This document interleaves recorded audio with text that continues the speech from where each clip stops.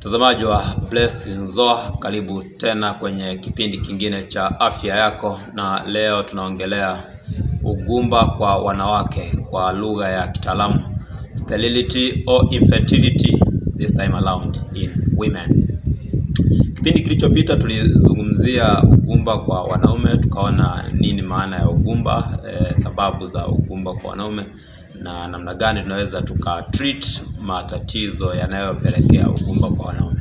Leo tujikumbushe kidogo nini maana ya ugumba na hivyo ni nini kinapelekea ugumba kwa wanawake, na tutamaliza na kuangalia ni namna gani tunaweza tukatibu matatizo ya ugumba kwa wanawake.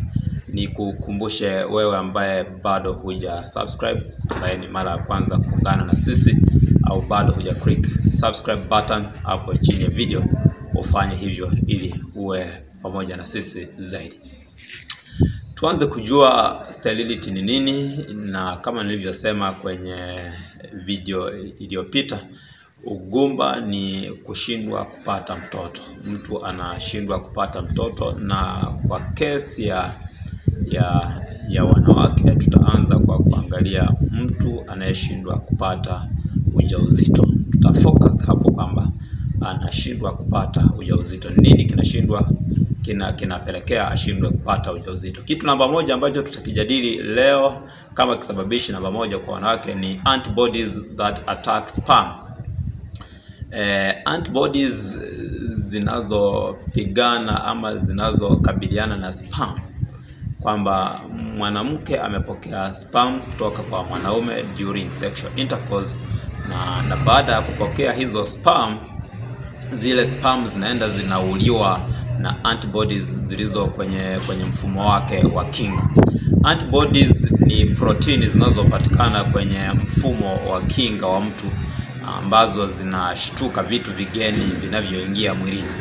Kwa hiyo ukiwa wewe ni mwanamke na una aina ya proteini kwenye mfumo wa kinga ambazo zinashtuka zikiona sperm au mbegu za kiume, zinashtuka na hivyo zinapelekea kuua zile sperm, moja kwa moja unashindwa kupata mtoto, kwa sababu sperm ambazo zinatakiwa kufertilize yai, zinatakiwa kurutubisha yai, zinakuwa zimeshauliwa na mfumo wako wa kinga. Hiko ni kisababishi namba moja ambacho tumekiona namba moja. Pili, kitu kinachopelekea mtu ashindwe kupata mtoto kwa wanawake ni umri, factor of aging. Aging is one of those factors. Kikawaida umri wa mwanamke unapofikia tunachokiita kibiolojia menopause, ama umri ambao mwanamke anakuwa ameacha kupata siku zake, kwa wastani ni kati ya miaka 45 mpaka miaka 50.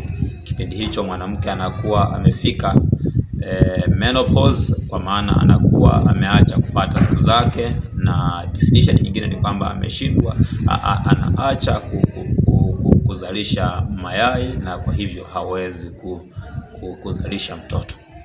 For aging ni one of the important factor, kwamba mtu anapokuwa amefikia menopause ama amefika umri ambao hawezi conceive again, hawezi ovulate, basi hawezi kupata mtoto. Tatizo la tatu tutakaloliangalia leo linalopelekea wanawake kushindwa kupata mtoto ni endometriosis. Endometriosis ni structural problem kwenye uterus.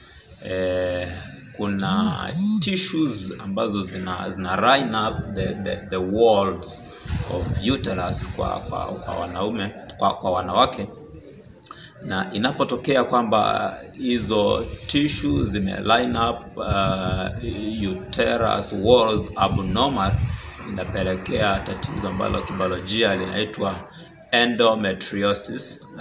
Mtu huyu akiwa na matatizo ya endometriosis, mara nyingi wanakuwa wanasikia stomach pains na matatizo kama hayo ya tumbo mara nyingi. Kwa hiyo na abdominal pain, abdomen inakuwa kupata maumivu ya maeneo hayo. Hiyo inatokana na tatizo la endometriosis na ni moja ya kitu kinachopelekea failure of implantation. Kukiwa na tatizo la endometriosis, implantation inashindwa kufanyika, kwa maana ya mtu kijusi, kwa sababu baada ya yai kuungana na mbegu ya kiume, kinachoenda kutokea ni implantation. Ile kizygote kikiwa formed kinaenda kinajishikiza kwenye uterus walls. Sasa mtu akiwa na tatizo ya endometriosis anashindwa hivyo basi kufanya implantation, and therefore we cannot manage, hawezi kumanage kuwa na mtoto. So the other factor that we are going to discuss today ni matatizo ya hormonal problems. Tutaongelea vile hormonal problem, especially hormonal imbalance. Hormonal imbalance tunaongelea kama kiwango cha estrogen na progesterone ambazo ni female reproductive hormones zikishindwa kuwa in a balance, kwa maana ya aidha zikawa chini au zikawa juu, zinapelekea mtu anashindwa kutoa yai. Zinaweza zikapelekea failure of ovulation, ama kama kiwango cha follicle stimulating hormone kikawa chini, kinapelekea mtu anashindwa kudevelop follicles, kwa maana ya eggs, and therefore mtu hivi hawezi kufanya kuwa fertile. Kwa hiyo hormones ambazo ni muhimu ni follicle stimulating hormone FSH, estrogen na progesterone, ambazo kwa wanawake ni hormone muhimu kwenye reproduction. Hizi hormones zinatakiwa ziwe kwenye levels ambazo zinatakiwa kwa vipindi husika. Kama hormone inatakiwa ipande wakati wa ovulation, ile ovulation ifanyike, inatakiwa iwe hivyo. Ikishindwa, ovulation inashindwa kutokea, yai vinashindwa kutoka kwenye ovaries, na huyo mtu anashindwa kupata mtoto. Kama kiwango cha follicle stimulating hormone hakitakuwa sawa, ndio hiyo atashindwa kuzalisha mayai, kwa sababu follicle stimulating hormone inahusika na uzalishwaji wa mayai. Kama ni progesterone and the like, kwa hormones zinatakiwa kuwa balanced. Tatizo lingine ambalo tutaliongelea leo kama moja ya causes of infertility in females, tutaongelea matatizo infections of the reproductive system. Tuliangalia kipindi kilichopita kwa wanaume wanaweza kawa na matatizo ya maradhi yanayotokea kwenye mfumo wa uzazi. Tuliangalia syphilis pamoja na gonorrhea. The same problems can face females, na inapotokea matatizo haya hayajawa early cured, yakibaki kuwa over time, yakiendelea kuwa persistent over time, yana affect the reproductive system in a female. Kwa hiyo mtu huyu unakuta mpaka fallopian tubes, the sites of fertilization, zimekuwa affected. Mtu wa aina hii anashindwa kupata mtoto. Kwa hiyo ni primary analysis of the cause, kwa nini mtu ashindwe kupata mtoto. Yapo matatizo mengine, mtu anapata labda miscarriage na matatizo mengine kama hayo, ambayo sio tatizo la kushindwa kupata zygote, kwa maana ya sio tatizo la infertility la mtu kuwa fertile. Tutaangalia on the next chapter. Can we treat the problems with infertility in female? Naweza tukatibu matatizo haya? Yapo matatizo ambayo yanaweza kuwa easily treated. Kwa mfano, point ya mwisho tumeongea infections kama zinaweza zikatibiwa mapema kabla ya hazijawa chronic, unatibu kiurahisi na unaweza kupata mtoto. Zikiachwa kwa muda mrefu ndipo zinapoleta tatizo. Kitu kingine tumeangalia hormonal imbalance. matatizo ya kutokubalance hormone. Tunaweza tukafanya kumwongezea mtu hormones na anaweza akawa treated hormonal imbalances, na hilo ni tatizo ambalo ukimwona daktari wako you can easily manage that na ukawa na uwezo wa kupata mtoto. Kitu kingine ni matatizo ya endometriosis. Hii inatibika kabisa. Matatizo kwenye endometrium, they are structural problem. Haya yanaweza yakafanyiwa matibabu kwa urahisi zaidi, na pale inapoweza ikahitaji surgery, you can have surgery.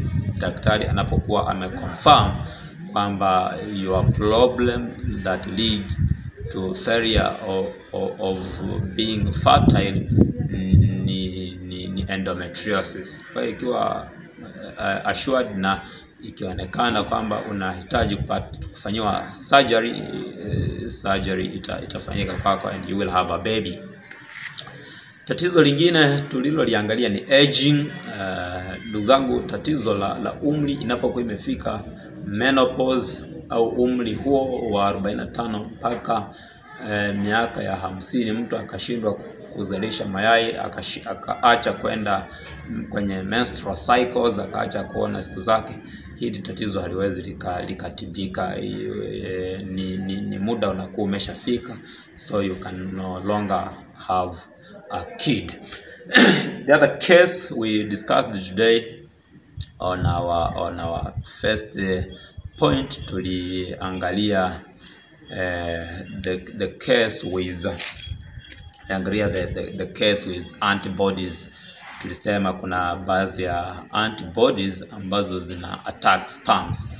Antibodies ambazo zina attack sperm tuliangalia ni protein kwenye mfumo wa kinga ambazo zinagombana na kuua mbegu za kiume zinapokuwa zimeingia ama zimekuwa deposited.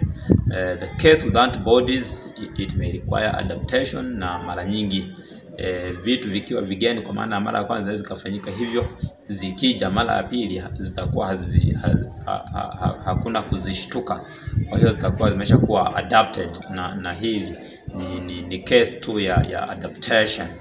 Na ikitokea kwamba kuna more of the challenges, vile hili ni easily cured, inaweza kutibika, ni easily treated, na unaweza ukarudi kwenye mazingira kawaida ya kupata mtoto.